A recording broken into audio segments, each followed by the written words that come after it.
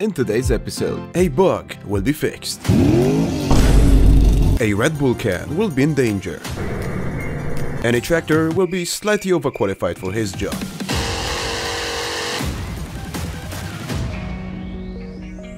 This is a Russian ship that was transporting a bunch of cars and trucks when overnight one of them caught fire, which spread to almost all vehicles on board. There is not a single article about this accident, but the good news is that all of the cars were not occupied and everyone is okay. There's a couple of theories behind what caused the fire. Some people claim it was caused by the rough sea, which smashed the cars against each other, caused a fuel leak which then ignited. However, what seems more plausible is the fact that the cars that are being transported seem to be old and used up, which means there's a big chance that at least one of them had some sort of battery issue, which could have been made worse by salt water that probably leaked into one of the cars and caused a short circuit. What do you think? Also, check out how the metal chains and hooks just deformed under the extreme heat.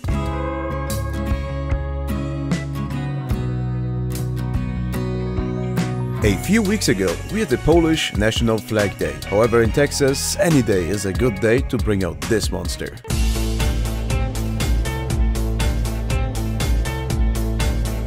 One of my viewers went to a drag racing event and found this insane Audi RS3 that makes around 800 horsepower on the original engine.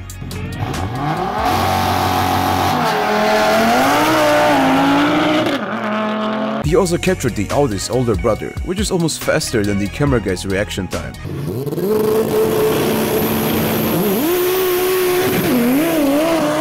Now here, we have a super interesting video. At first glance, this is a Ford Mustang GT500 simply crashing after blowing up its engine.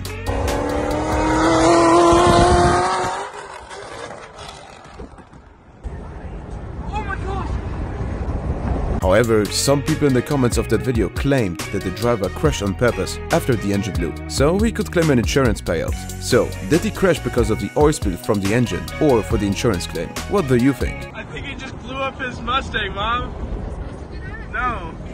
Speedboats, or generally any other boat that is quite fast, has something called the survival shell or capsule, whatever you prefer to call it. Basically, while the rest of the boat is built to be as light as possible, which may reduce strength, the capsule itself, where the driver sits inside, is almost indestructible. In the event of a crash, the entire boat gets destroyed, except for the capsule, which keeps the driver safe.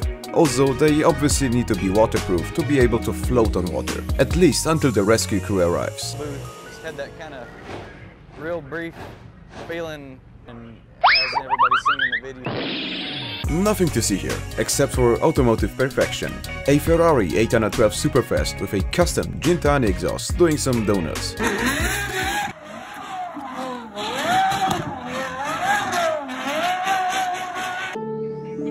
This is the Swincar, an electric-powered mixture of a dune buggy, go-kart, moon buggy and a tiny bit of a mountain goat. With a range of 100 kilometers or 60 miles, this creation can go pretty much anywhere. This 12,000 euro monster makes it also possible for people that are bound to a wheelchair to go anywhere they want. With 120 kilograms or 250 pounds, it is even lighter than your mom.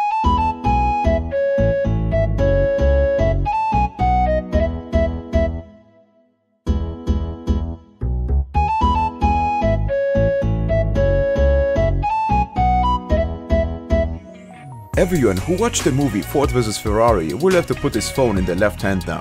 This is a Ford GT40 doing a cold start.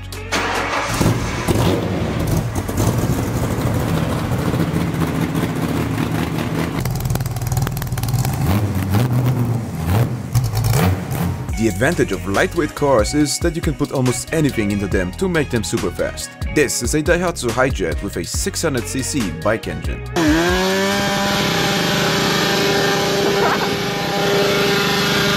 I may have found the best sounding diesel engine. This is the Nissan Patrol Y61, which has a V6 diesel engine. Equipped with a custom exhaust system, it sounds pretty nicely.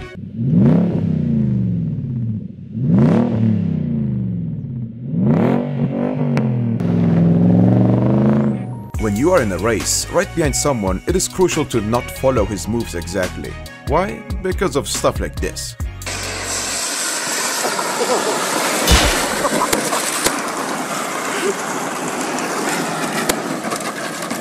You know what sounds mean? A camped V8. You know what sounds meaner? A straight-piped V8. But you know what sounds the meanest? Is it even a word? A straight-piped and camped V8. This Camaro happens to be just that.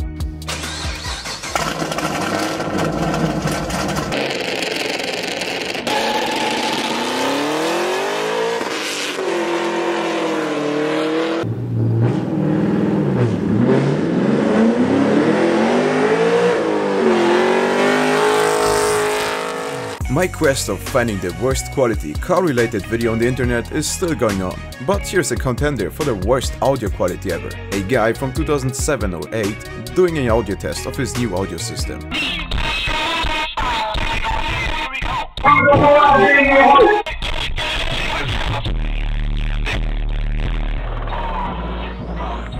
One of my subscribers' friends has a really loud exhaust. That is all I have to say.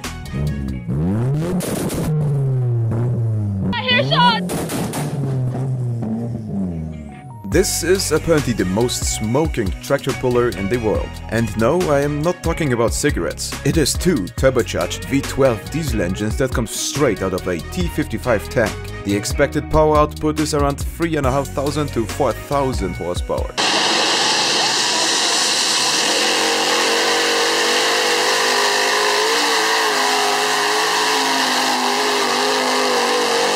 I was supposed to become a construction engineer, but life decided that I should make YouTube compilations instead. Anyways, if I were an engineer, I would make this creation more widespread.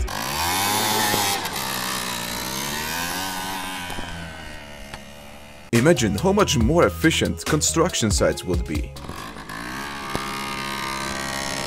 I absolutely love it when a car is fitted with an engine that makes absolutely no sense. Here's a Volkswagen Bug with a LS1 V8 engine. I can only imagine the perfect weight distribution, at least if you want to do some wheelies. And you know it's good when it needs to be started with a screwdriver.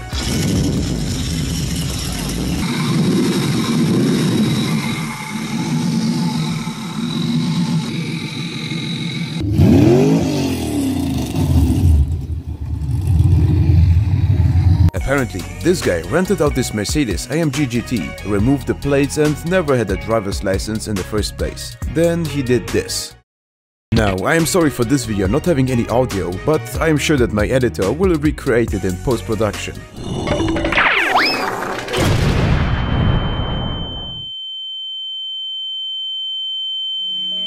Strong brakes and the center of gravity in the front. Yup, it's stoppie time. Here's a pro tip. Do not store your Red Bull next to a road where Audi drivers tend to drive by. And by driving by, I mean flying by.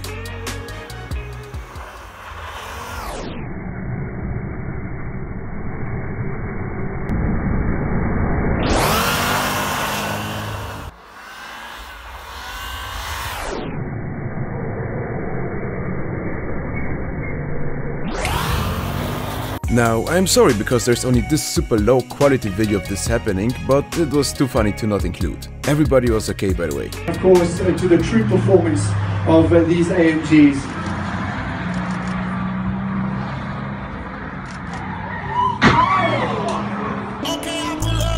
Just when you thought it finished revving and is about to hit the red line, this RX-7 just keeps going and going.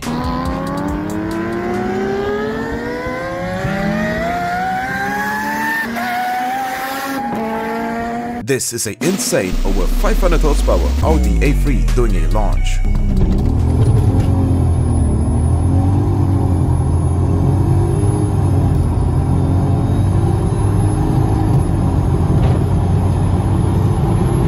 Sprint cars are infamous for occasionally taking flight. The driver of this one, Tyler Harris, escaped without any injuries after running too wide and crashing the barrier.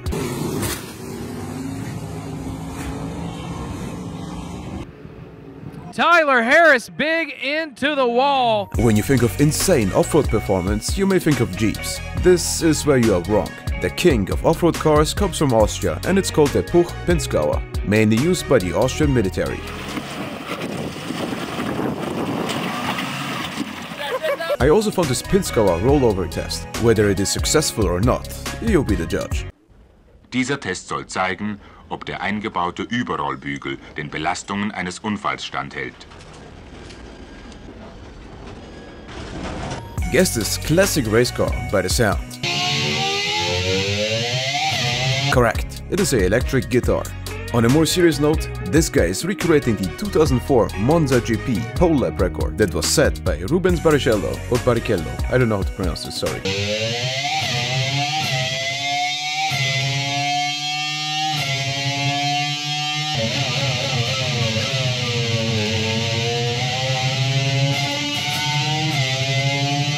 I'm not even going to try to pronounce this, so I asked Google to help. Låtefossen, Oddadalen. A double waterfall located right next to a road. Probably one of the most beautiful roads out there.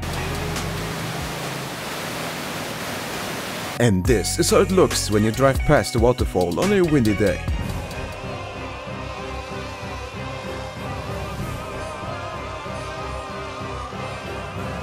Subaru and deep snow. Something just feels right about this combination. On a serious note, this is why all-wheel drive is a must in regions where snow falls regularly. And another Subaru freeing itself, because why not? This is why. That's everything for today. Thank you so much for watching, and have a nice day. That doesn't make sense.